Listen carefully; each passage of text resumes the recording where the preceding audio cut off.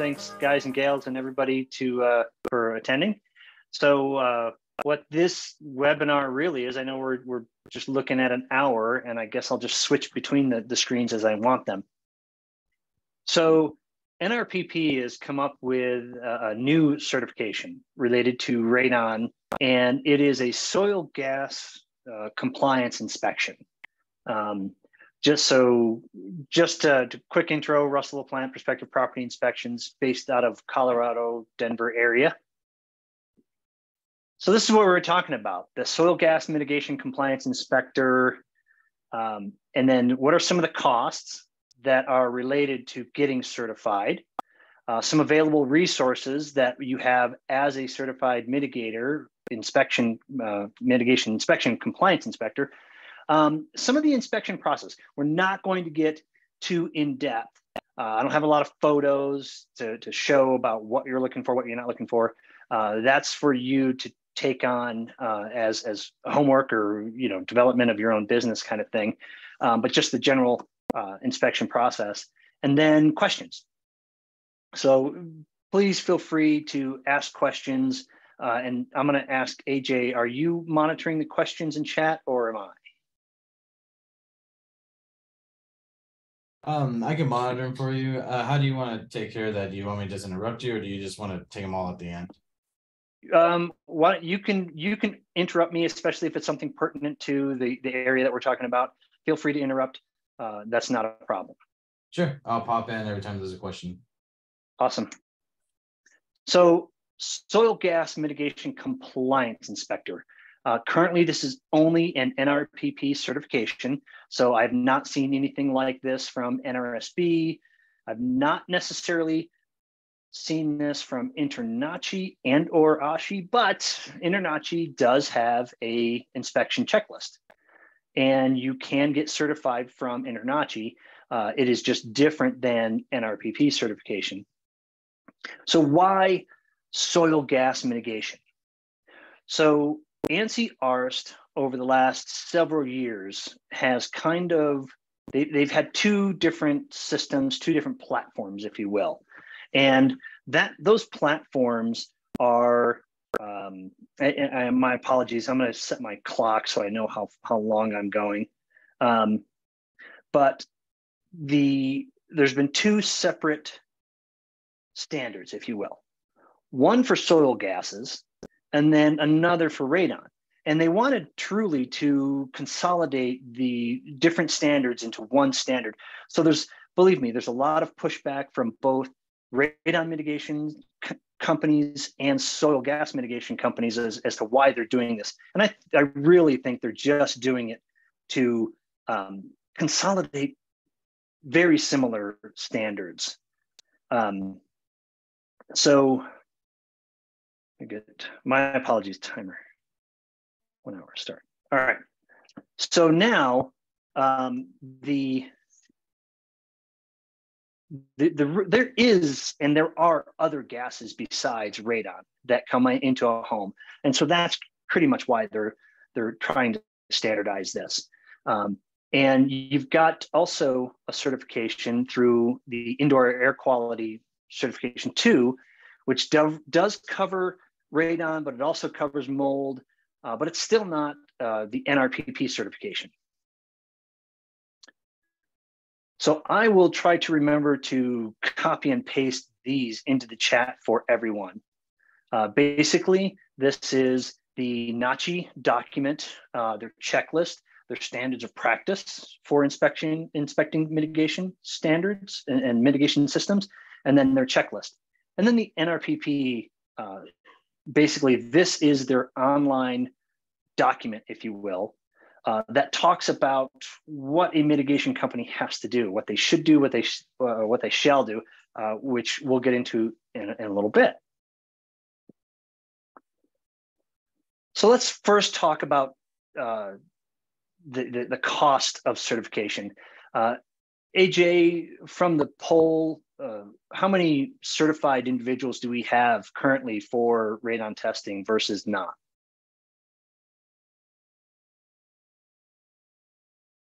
Looks like we have 57 participants, 4 out of 7. says they're currently MP, NRPP, NRSP certified. Okay, so 4 out of 7. That's actually a pretty good number. So for those that are not currently NRPP certified, these are some additional costs because part of the soil gas mitigation compliance inspection is that you do have to be a member of ARST. You need to be certified either in mitigation and or testing in order to be a compliance inspector. That's like a prerequisite. So just running through quick costs, you've got probably between $750 and $850 or $9. You've got your ARST membership. You've got your independent protocol test, proctored test, which we'll talk a little bit later. That was a new platform which I wasn't used to, and it presented some challenges. Performance testing. This is something you have to do every 2 years. You have to send your devices off to, I send them over to Kansas State University and they test it. In some respects, you can think it's a real test. In other instances, they're testing that you can push a button and read a device. Then you've got your calibration that you need to do annually. You've got your certificate maintenance. So you do have to do a certain number of continuing education classes. You got to renew your ARST membership every few years. And then your performance testing actually is every 2 years, whether or not you are using the same exact device, which my personal view is if I'm not adding or changing devices, I'm not sure why we have to do a performance test, but that's just the rules. You've got to have your performance test reevaluated every 2 years. Now we get into the specific soil gas mitigation certification costs. So first of all, you've got to attend the Kansas State University online class. They're the only ones I know of that are giving this. It is $200. It does go towards your CEs for your renewal. So don't forget to register those CEs with both InterNACHI, because you get credit for them with InterNACHI, and you get credit for these classes to your normal testing mitigation and testing CE classes. And then you've got your examination. So I'd like to go a little bit into the proctored test at this time. The proctored test is 3 hours. It's 125 questions, and it is an online proctored test, which was a little new to me. So first of all, just if you're taking notes, they don't support Safari or Mac. Safari, it's a web-based system. So you can't use that. They don't support tablets such as iPad. So you have to have either a laptop or a desktop. And one of the interesting things, and I'm going to change over my screen real quick, just to kind of give you an indication of what was going on. They had me do some odd things. They wanted me to pick up my computer and show them the room. And in showing them the room, I told them I have a 27-inch Mac. It's kind of hard to pick this up and show you the room. So what I ended up having to do, this is kind of the nuances of it, is I had to take my phone and basically go to the camera, and I had to show them my room. I had to make sure that there was nobody in the room, door was closed, and notice that whiteboard in the background. I actually had to wipe my whiteboard because they basically said that's not allowed. I had to show them my desk, all this stuff. It was a little crazy, but I think that's the new world of online proctored tests.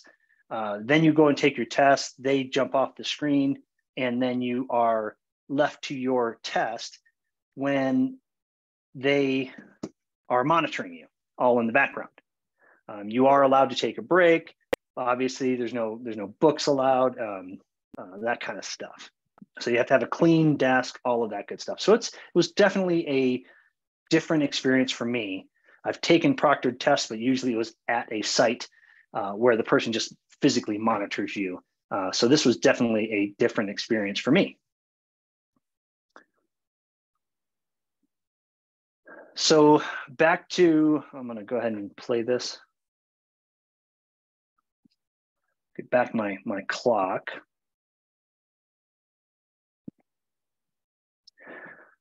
So these are just basically the costs of just this particular certification. So now we'll get into a little bit of the inspection process. We're going to talk a little bit about shall versus should. And it's pretty interesting that the entire document, which I'm going to bring up on the screen here in a little bit, there are these two key words which they really focus on during the training. A mitigator shall, which is a requirement. They must do these things, versus should, it's recommended. And the instances of these, you know, you would think some things should be should and versus shall, but that's just kind of the way they word it. This depends on the mitigator versus the inspector point of view. And I'll give you a good example. A should, or rather, correction, a shall requirement is that they shall seal all the cracks in the basement floor. So if it's concrete floor and it's exposed, unfinished, they shall seal cracks. Well, I did an inspection where the mitigation system was not compliant according to these guidelines, brand new install. The basement had cracks in the slab, both in the expansion joints and other areas, and they weren't sealed. I didn't make too big of a deal out of it to my client because basically the seller had belongings everywhere. They had a workout area, they had stored belongings, just junk. I mean, just personal belongings, not junk, personal belongings all over the place. I can't imagine that a mitigator is going to take on the responsibility of moving these things so that they can seal these cracks. I don't think the homeowner cared to move these things just to be compliant with mitigation system. So one of the things I advised my client is prior to moving in, have somebody come in and seal the cracks. It's not a big deal. It's caulk and it's sealing of these cracks, which kind of gets to that third item, is that and agreed upon terms. One of the interesting things I learned in this class was that there is no stipulation in the ANSI ARST book, the manual, the requirements, to get a house below 4.0 picocuries per liter. Even though that's what the EPA recommends, there's no requirement to get it below. It really goes back to the agreed to terms. You have a 2,000 square foot house with a regular basement, no big deal, sump pit, easy for a mitigator to get that below 4.0. There's no real concerns there. However, now you have a 10,000 square foot house with a dividing slab, and now you have one half of the house that they can get below 4, but the other half of the house is above because of various reasons where they would have to add 2 separate mitigation extraction points or penetrations. And the seller or the owner doesn't want to do that. They don't want to go to the extra expense. They're willing to live with 6 picocuries per liter. That's an agreed upon term between the mitigator and the client, not necessarily a defect in the system. So that's where that agreed upon terms, it really kind of plays a role in not assuming. You can call the cracks out. I do all the time. Cracks, it's not installed according to standards. Let the buyer and the seller figure that out. That's above our pay grade, if you will. Going kind of fast here. Hopefully there's some questions, but I do want to get into the ARST radon mitigation application demo. So as part of the training from Kansas State, university there, they will send you a link. You tell them, I have an iPhone or an Android, they'll send you a link to download the app. I do believe it is registered to you as the individual.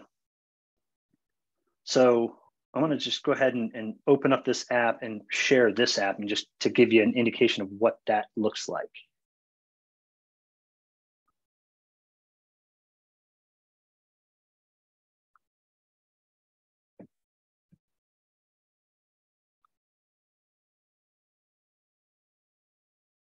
So here is the ARST application, basically.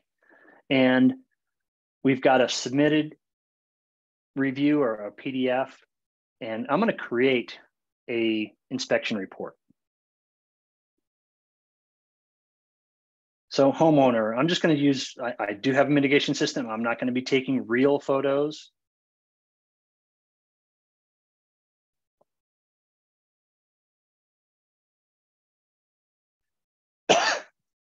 Sorry. So I'm creating the report. These are all of the items that should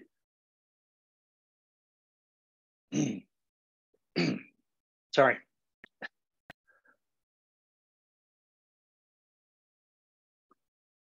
So this is the app. You fill out the information.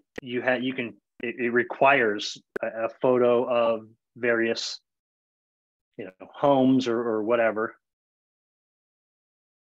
It wants to know subslab. Sorry, folks.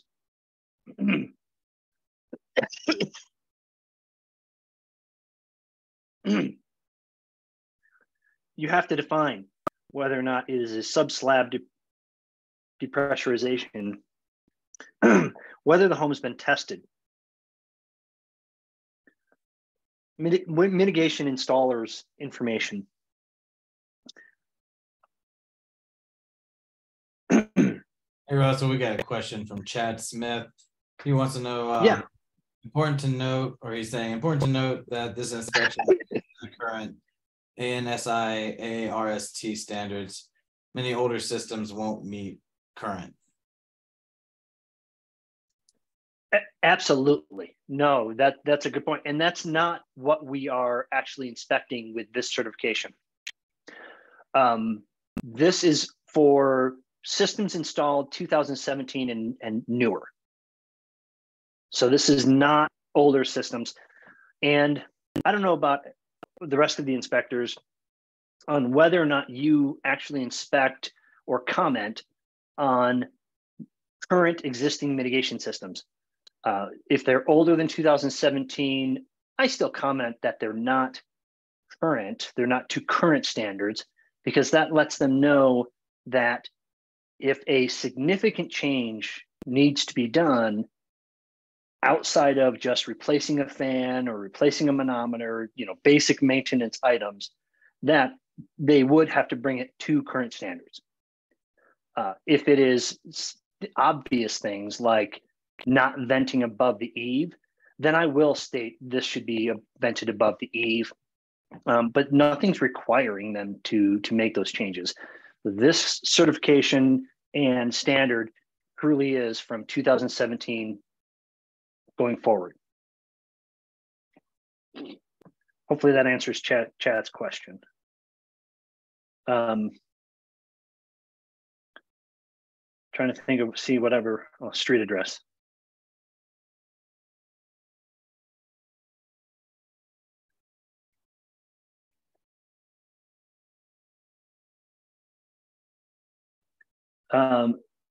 Going through, so that's the general information. System, they want a picture of the label. Believe it or not, as simple as this might be, the standard requires the label to be completely filled out, not partially filled out, completely filled out. And then just whether or not the monitor is there. And again, I'm not going to get too in depth into this app. I'm just kind of showing you what this is. All of us can take this exact information not be certified through NRPP for this process. You can put this into your own reporting software. This isn't rocket science, if you will.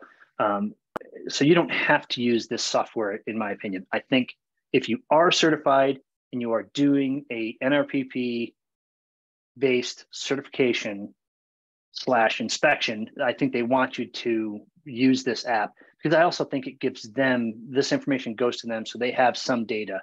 I don't know if it extracts client information or not. And I also truly don't know if this actually goes to them. But they want you to fill all this information out, and you really can't continue. You have to answer each one in order and fill out the photos. It will not let you save unless you have completed all of these items. So anything that has the asterisk on it, upload photo of ADS fan, you've got to have that photo or else it won't let you save. So here's an example of a completed report. And this is just me doing quick little inspection, whether or not it was compliant, photo of the house, photo of the manometer.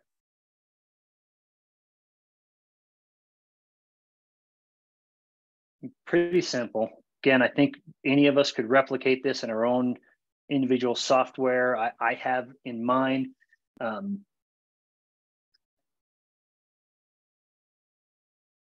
So this would not be currently to standard, but this was installed in 2000. You're not allowed to have it plugged in like that.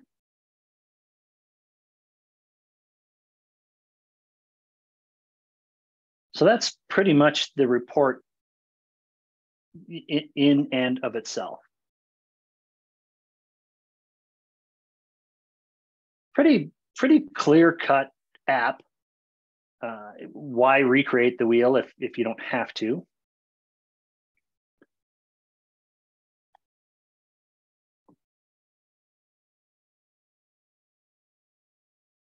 So now I talked a little bit about the document, the ANSI document. So I'm going to pull this out, and we're gonna go through this a little bit. This is absolutely free to everybody. There is no restriction on this document, and so if you want to forego necessarily the certification, especially if you're in a non-licensed state. Well, you don't have to be certified in this if you don't have to be certified in testing. And I will say, I mean, being in Colorado, we are a licensed state. However, the state does not recognize this particular certification. So it really doesn't do me any real good. Well, I think it will, because I'm going to make it good, and we're going to talk about that. But this is the document, and it's free to everybody. And so easily enough, you can go through it and read it. This is all the information that they test you on. It is a searchable document. So you can easily search the word shall, and what that, they even define what they mean by shall. The client shall be informed. I'm not sure why anybody would not inform a client, but. And getting into the actual inspection that, you're not going to be inspecting the design. You're going to get into the meat and the potatoes of the document, whereas defining what that suction point is, having photos of that. This is probably the bigger one. The labels are required, and where are they required? Either 10-foot vertical, or is it 10 feet vertical and 10 feet horizontal if it's visible. If it's not visible, obviously not having it labeled is not going to help you. So basically what I did for my own software, and again, this is outside of a compliance inspection. When I do a property inspection, I notice that they have a radon system. I'm inspecting. especially if I'm doing a radon test, just to see if there's any glaring, outstanding items. I'm not too worried about the labeling. I know not labeled properly. All right, it's a light note. It's not vented above the eave. It's vented below the eave. I make a little more note of that just because that can cause mold and mildew under the eave. I've seen that a few times. But I take basically the verbiage right out of here and added it to my own inspection reporting software. Why recreate the wheel?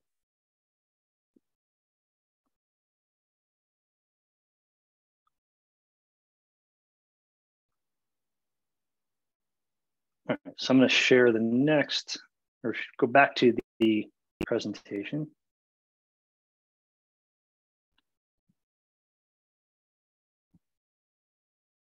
So I went over a little bit of the specific, inspection process from that's using that software. So we are all, or most of us are InterNACHI members. The first column is InterNACHI, the second column is NRPP. This checklist really is right out of InterNACHI's book. I actually did not take this list of items from NRPP because they're so similar. You have all of the tools to inspect a mitigation system, regardless of certification from NRPP, to do an accurate inspection. And we're supposed to describe the system.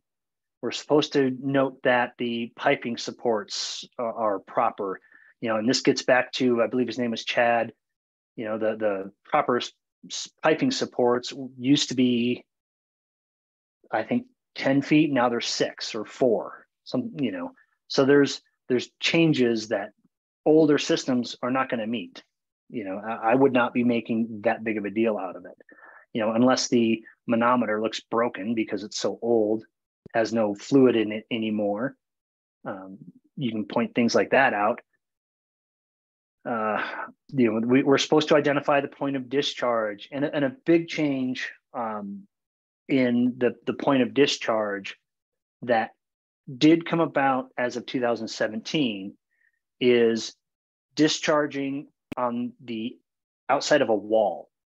So in Denver, we have a lot of basically 4-story townhomes, and you just can't run a radon discharge up 4 stories. And then if you do, you're ejecting it above the roof, but that roof happens to be a rooftop deck where people are partying or sitting out and lounging. So now you're discharging radon right where they're sitting. So you can now discharge below roof level, but you have to test in the room that it discharges next to. There's some other requirements. That's a recent change, but it's got to be above 10 feet. Both InterNACHI and NRPP want you to look at for the same thing.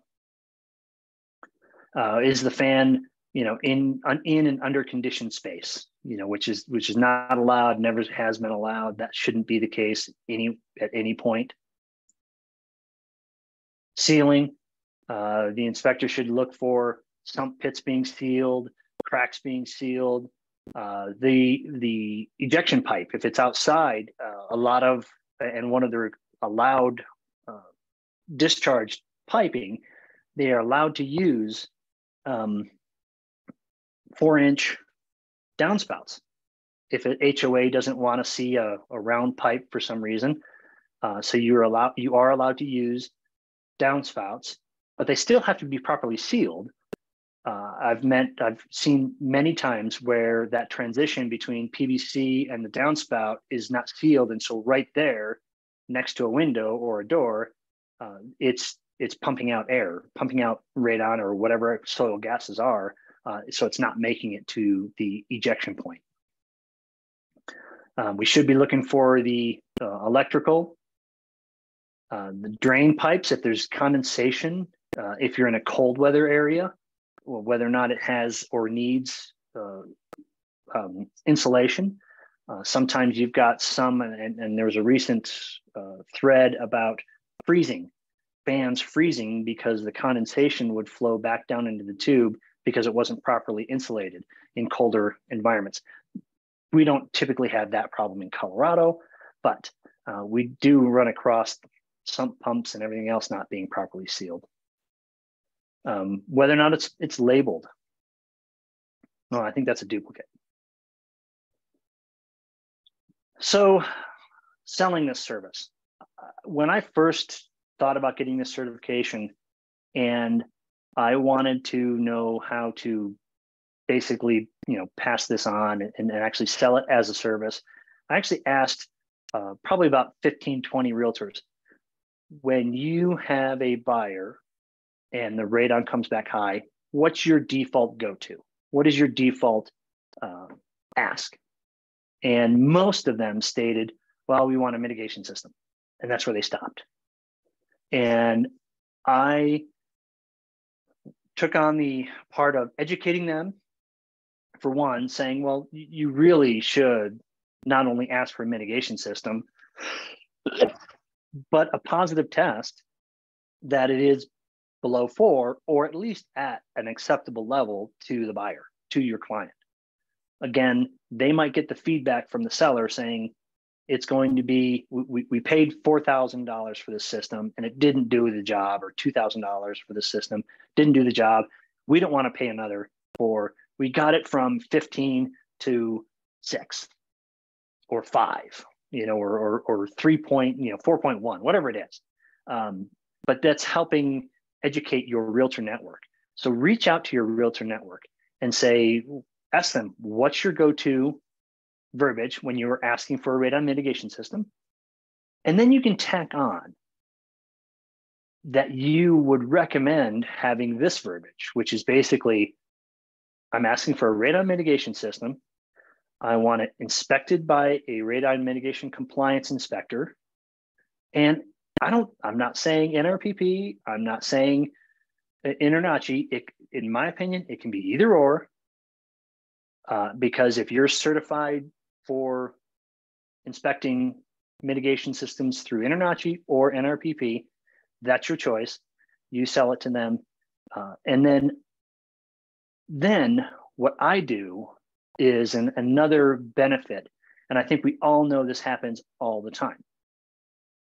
Company does, the seller comes in, they get the lowest bid, they have a mitigation system put in. The mitigation company is going to leave, most of them in this area, a charcoal test behind. And I want to say in the last 5 years, I've seen 6 mitigation systems where that charcoal system is still there years later, never had been tested. The post-mitigation test was never processed by either the seller or the buyer. And then they wonder why the mitigation system came back still at 11 picocuries.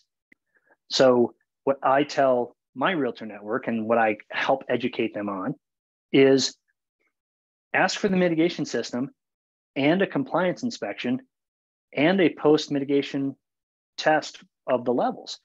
I offer that mitigation system inspection and post-test. Again, we're licensed here in Colorado. I don't have to be licensed to do the mitigation inspection, but I do to do the test. I do have to be certified to do the test. But I sell that as a bundle where I'll do the inspection and I'll do the post-mitigation test. And I'm not going to change my inspection process. So that example I gave earlier, where the seller put a mitigation system in, didn't want to move his belongings around so that the mitigator could properly seal the basement slab, my recommendation is going to be the same. Yeah, they didn't do it. I get that. We all get that. It's a lot of work to move stuff over here, then over there. Just have it sealed when they move out. That's an easy, low-hanging fruit, no pressure fix, in my opinion. So use your current knowledge, pictures, promote yourself to your network group, your realtor groups. We have several realtor groups in the Denver area. Post up on their websites. When you find something that's of defect that you recommend is needing of repair, post that up there. Put a video up there of yourself saying, hey, I'm a certified mitigation inspector through NRPP, and I came across this at an inspection. You've got a fan that's below or underneath living space. This is not allowed, and it was installed 2 years ago. So that's a easy way to promote yourself, that this is why we do post-mitigation inspections, and just kind of sell, teach, and promote. You do that, and you'll start to get traction on something like this service. It is completely an ancillary service, very much like radon testing. And I don't know how much more time we have, but we can open it up to, oh, well, shoot, I'm only 30 minutes in. So we definitely have time for lots of questions and discussions. I don't know if you can open the audio or not, but. Currently, attendees can only just type in their questions in the chat or question box.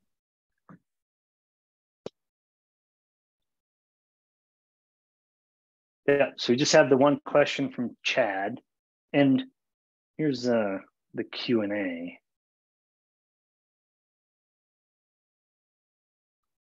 So nothing in the Q&A.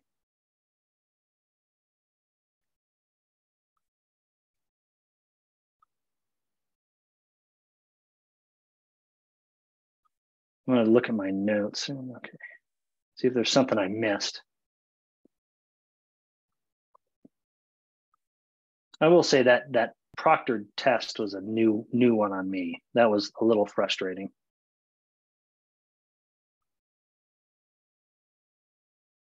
I've got a question from Sean. What other soil gases other than radon should we be aware of?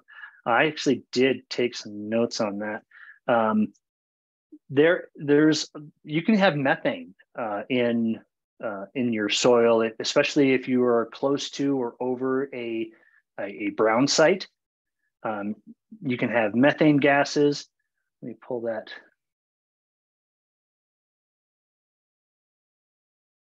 Yeah, so radon is the most talked about, but you can have methane from decomposing matter from landfills if you're too close to them, brown sites, hydrocarbons.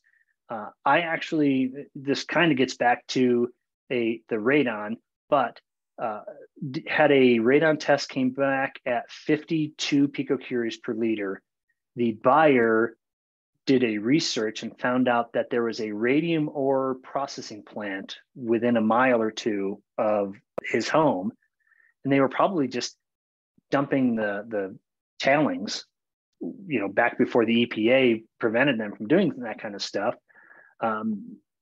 into the ground. You can also have hydrocarbon fuels if it was an old or near a old fuel tank that was leaking and didn't get fully decontaminated. A lot of other VOCs, pesticides, overuse of pesticides that seep into the ground can come back up through and into the air in your house. So there definitely are other soil gases, not just radon, to be concerned about in some cases.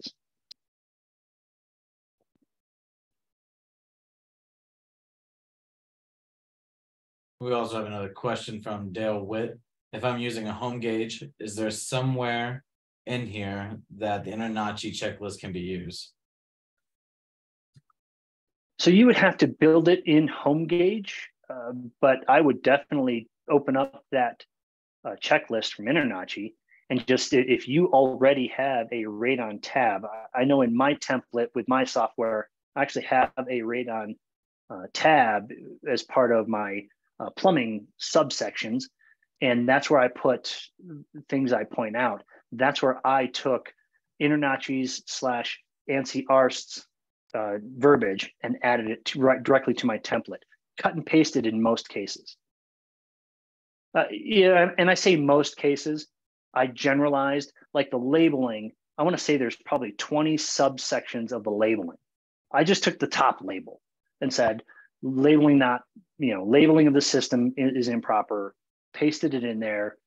Not our job to point out exactly the nitty gritty, if you will.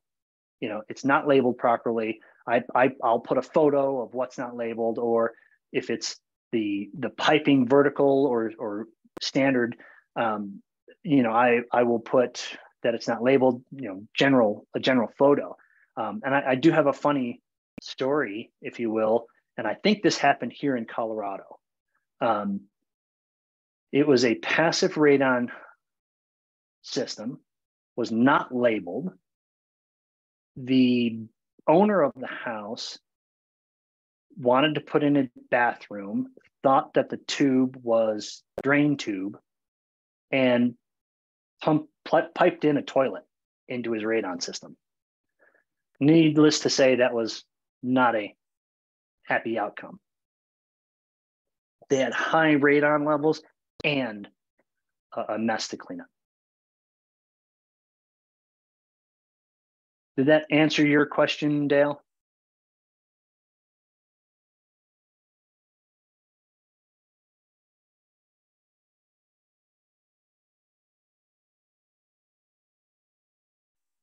All right, so I'm going through.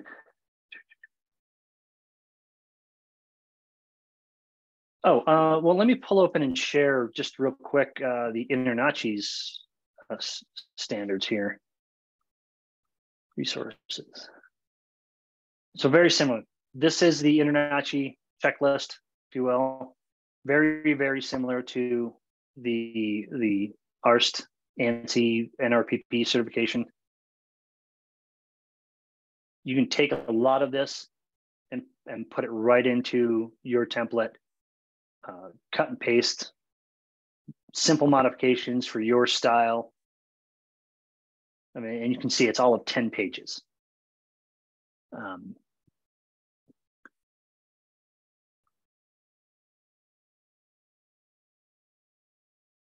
Yeah, pulled a lot of this right out of InterNACHI's. And of course, because it's an ARST ANSI standard, they get into a lot more detail of, whether or not this mechanism monitoring shall be labeled. Technically, according to ANSI ARST, right down to the circuit breaker that supplies power to the radon mitigation fan is supposed to be labeled in the panel.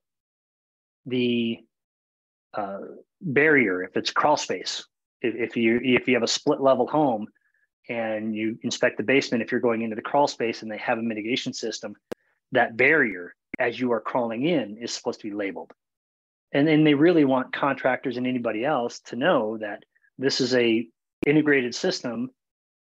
If you damage it, please, either fix it or let somebody know that there's cuts in the vapor barrier and it needs to be fixed. But that vapor barrier is supposed to be labeled.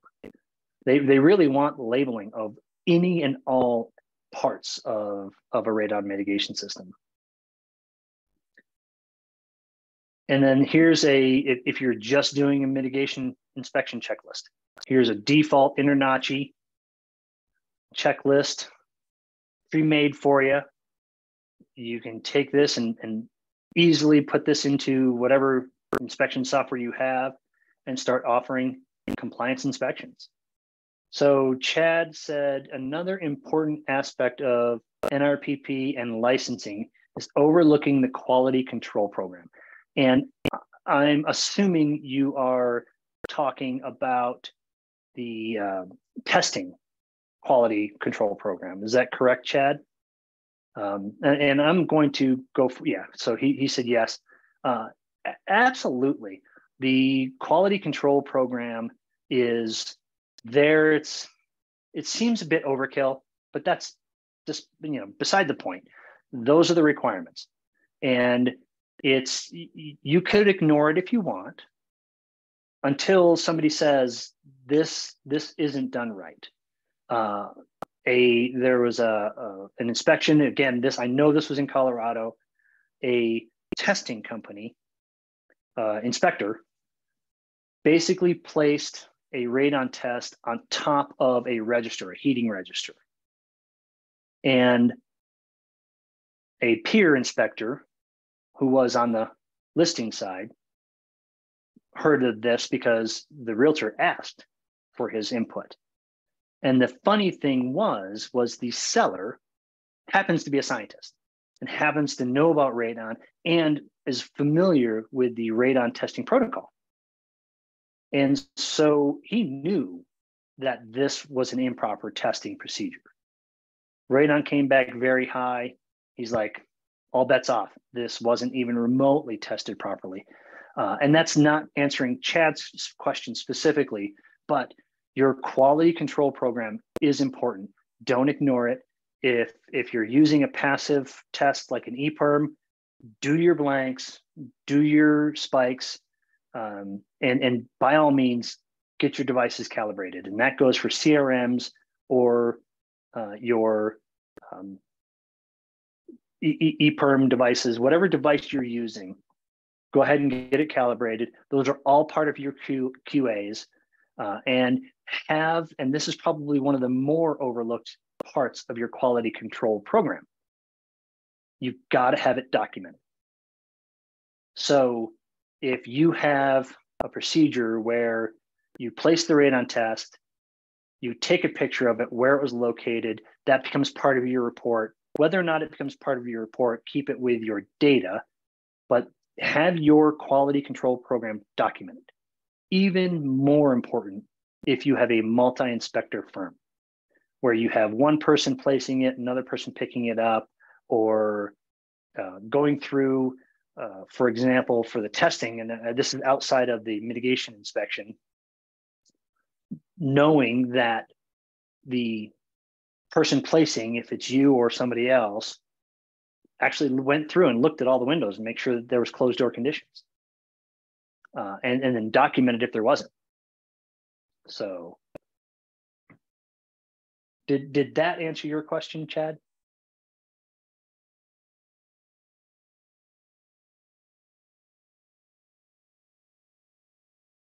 We do have another question from Sean. With a radon mitigation system inspection, do you always do a post-radon test to verify the acceptable levels?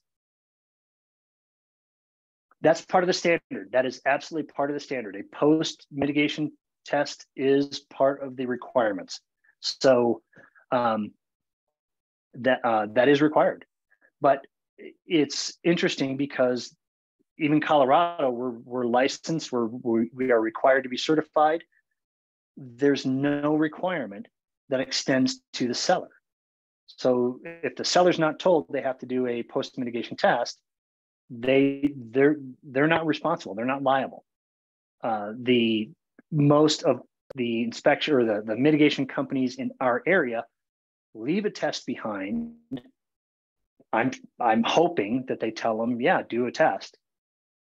But I know we've had instances here where, as I mentioned, I've done tests where the radon was 11 or 12, I think, and the mitigation test was still sitting there. Never was completed. So the person who paid for that mitigation system threw their money away because they had no idea that the mitigation company didn't do the job. You know, and it's not even, it would be one thing if they did the test, it came back still high, and they went to their mitigator saying, what gives? Oh, well, you've got XYZ factors, you know, it's a 14,000 square foot home. Yeah, we have to do extra stuff. But this was not that case. It was a normal house, split level. But I believe the crawl space, no, I think the crawl space in that one was properly mitigated or was part of the mitigation, but it still wasn't meeting the levels. So meeting the levels is one thing. Having never done a post-mitigation test is completely another, which I think that's why, and a good selling point that you can tell your realtors that, again, you're protecting their client.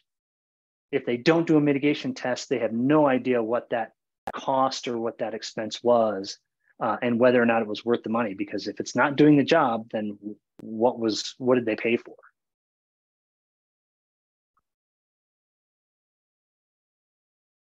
So I would always recommend a post-mitigation test.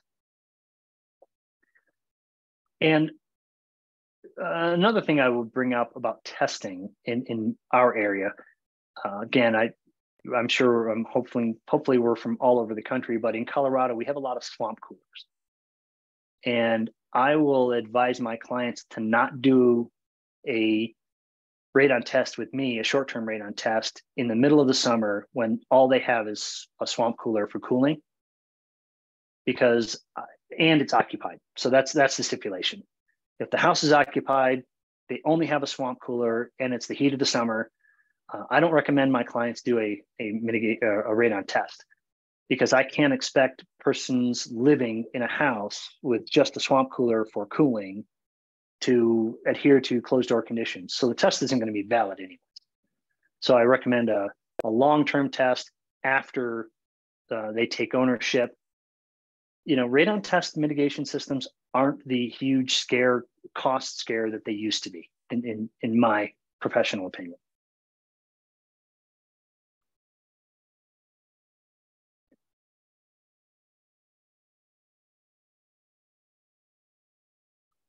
I don't know if Dallas, did anybody attend Dallas Jones's webinar and always be ready? We talked about always be ready. If you're doing an inspection and they don't want to, they said they don't want to test, have one with you. Always have one with you.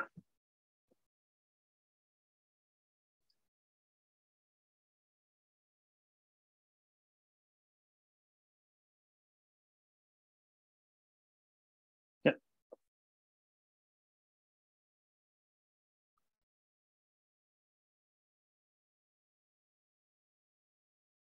So before I get too far, I want to post into the chat some of these websites for you guys.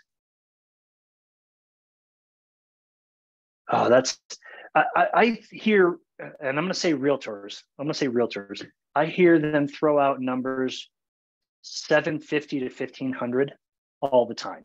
Now, whether or not that's accurate, given inflation and material costs nowadays, I don't know if that's still accurate. That's just a number I hear thrown out. Like most of inspectors, I don't quote prices. I don't care if I know them. So let me go ahead and pull open.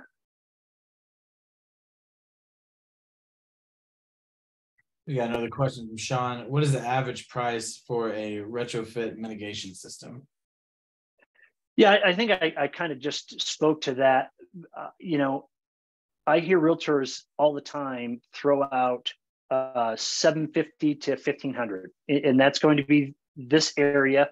I have no idea what they are in Pennsylvania or other parts of the country, but that is kind of a common range I hear.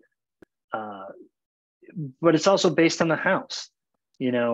A house like mine, which is 1961 slab basement, I could see 750 to 1200.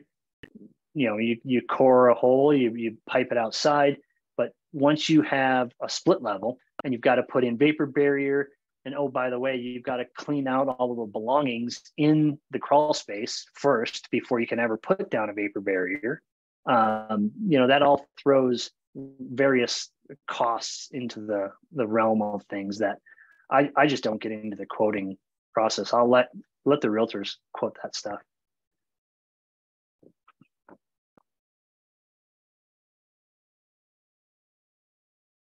So I'm throwing up into the chat some links that are related to the InterNACHI checklist, their standards of practice, the ARST NRPP standards of practice, and the soil mitigation, that document that I'm sharing with you, so you can access that. I don't think there's other. Yeah. if that one doesn't work, I've got a slightly different one. And this is the soil gas mitigation. That's the one I use to demo it. Anybody else have ideas on how they could maybe sell this ancillary service?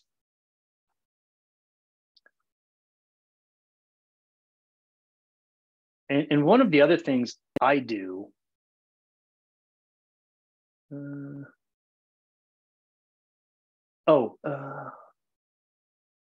AJ, when I'm posting, it says, oh, you know what? How about to every? You see where it's at? Yeah, it says host and panelists. It doesn't say, and then I see AJ. I don't see everyone. Here, I'll repost it for everybody. Okay, thank you. One of the things I do, again, we've got a realtor, a pretty large realtor board, if you will, South Metro Denver area. And because I'm a certified radon testing individual, I actually do a 2-hour CE course for realtors. It's an accredited CE in the state of Colorado. And so I give that class for free. And one thing I want to point out for you as a benefit, because if you do outreach and education, that goes towards your CE credits to renew your certification. So make sure if you're doing any education, note and document that, because you get credit for your CE classes, both from ARST, NRPP, and InterNACHI. So add those both to this class right here, this webinar right here. Put this in as an hour for continuing education, especially if you're struggling to get your CEs done in a year. All of this stuff counts. So don't let it go to waste. So that pretty much is our hour. Do we have any last minute questions? Thank you, AJ, for reposting that, and also for doing a great job coordinating this, getting this out to everybody.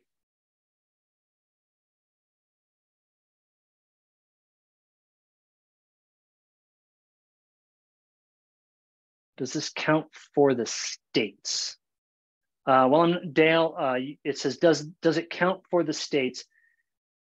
You know, I'm gonna have to say, I don't know what state you're in. The state of Colorado basically relies on my certification through NRPP. So it would count for NRPP's credits and CEs, and therefore back end into the state. As long as you maintain your certification with NRPP, the state of Colorado acknowledges that.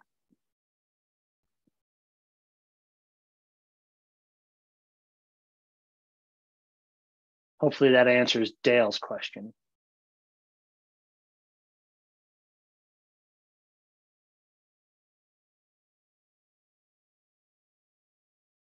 So Chad mentioned, I sell testing and soil gas compliance inspections to mitigators, gives them credibility. And that absolutely can. Would love more information on exactly, if you're willing to share, on how you are doing that. I would like to sell my radon testing to other inspectors, because I know that there are, now that Colorado's a licensed state, there are some inspection companies that just backed away from doing radon tests. And I would sell, radon testing to them, but there's quite a few inspectors that don't want another inspection company showing up, even if I'm there just to drop a radon off and I leave, and that's they see it as a potential conflict.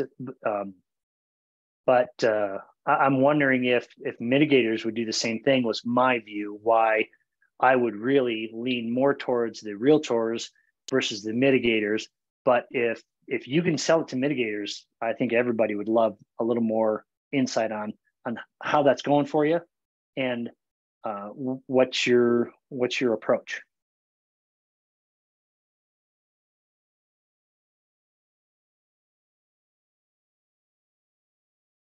So Chad mentioned many mitigators don't want to do testing because of the additional requirements. Having a third-party inspector inspect the install is also seen as a benefit. And I would agree. Hopefully they see it that way too. So I'm not against it, and I think I was looking to do that, but I was just leaning more towards educating the realtors on that. And I know they don't want to do testing because all they do is they leave behind that test kit for the sellers to do it. You're right. The legitimate ones do. They absolutely do. And I don't know what state you're in. I hear in Colorado, it's a pretty cutthroat industry. They underbid each other. They steal each other employees. Nobody gets along, even though there's probably plenty of work for all of them. Oh, so you're in Colorado Springs. Okay. Yeah. And I would agree. The legitimate ones do.